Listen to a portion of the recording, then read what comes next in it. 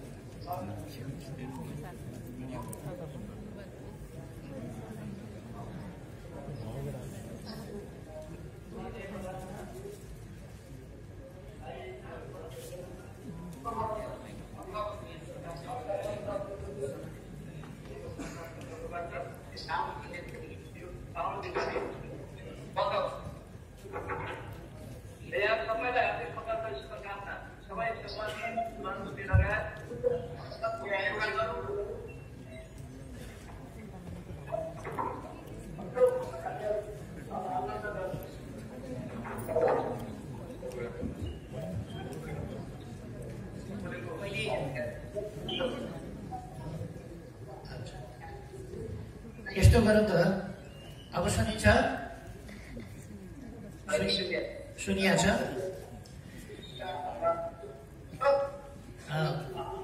पहिले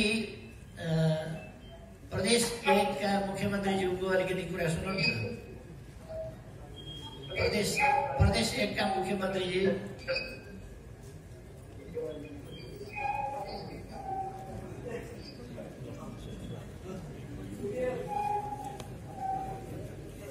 सुनिएन, अहिले पनि सुनिएको छैन।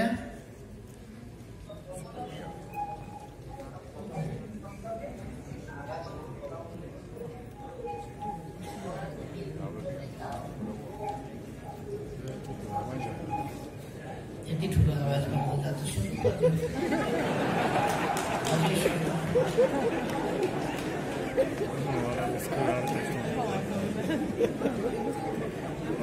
अब सुनिएको छ।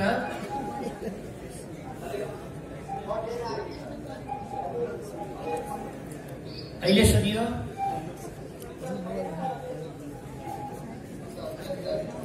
अझै प्रश्न छैन। अच्छा, अब सुनिन्छ होला। प्रदेश नम्बर 2 माननीय मुख्यमन्त्रीज्यू सुनिन्छ।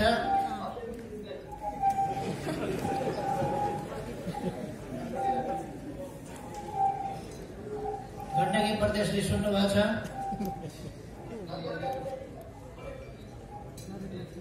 अलिअलि मात्रै।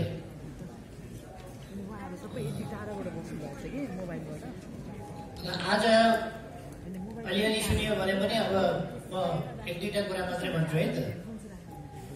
आज 4G धेरै शहरहरूमा विस्तार गरिएको एउटा नयाँ युगमा नेपाललाई प्रवेश गराएको, नेपाल प्रवेश गरिरहेको यस खुसीको अवसर म सबै साथीहरूमा खुसी बाँड्न चाहन्छु। यो साझा सफलता, हामी सबै नेपालीहरूको सफलता, यसमा खुसी व्यक्त गर्न चाहन्छु र यसको लाभ सबै प्रदेशले, सबै निकायहरूले, सबै जनताले सबै ठाउँमा लिन सक्नुपर्छ, लिनुपर्छ। यसतिर ध्यान दिउँ। र दशैंको बेला छ, म सबैमा दशैंको शुभकामना भन्न चाहन्छु। सबैमा, सबै दाजुभाइ दिदीबहिनीहरूमा, सबै नेपालीहरूमा सुख समृद्धि सफलता प्राप्त होस् र यो 4G LTE यसरी व्यापक रूपमा विस्तार गर्न सफलता प्राप्त गर्ने, यस काममा खट्ने, यस काममा लाग्ने कम्पनी र मन्त्रीज्यू लगायत सचिव र विभाग समेत सबै कर्मचारीहरूमा पनि धन्यवाद भन्न चाहन्छु। सबैलाई धेरै धेरै शुभकामना भन्न चाहन्छु। सुन्दै हुनुहुन्छ? अलिअलि सुनिन्छ।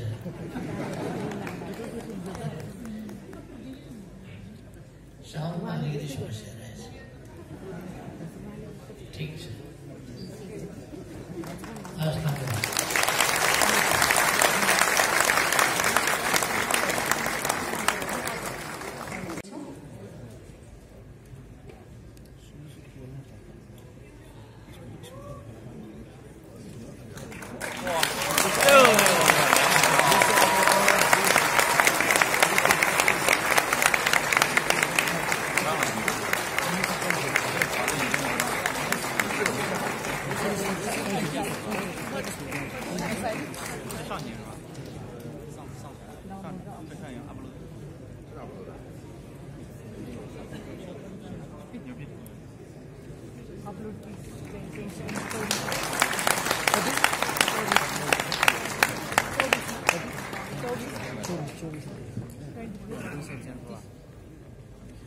धन्यवाद ज्ञापन गर्न चाहन्छु र यो सँगै यो 4G LTE सेवा, उच्च गतिको मोबाइल सेवा अहिले अब आजदेखि नै मुलुकका 50 भन्दा बढी स्थानबाट औपचारिक रूपमा सञ्चालन भएको पनि म जानकारी गराउन चाहन्छु।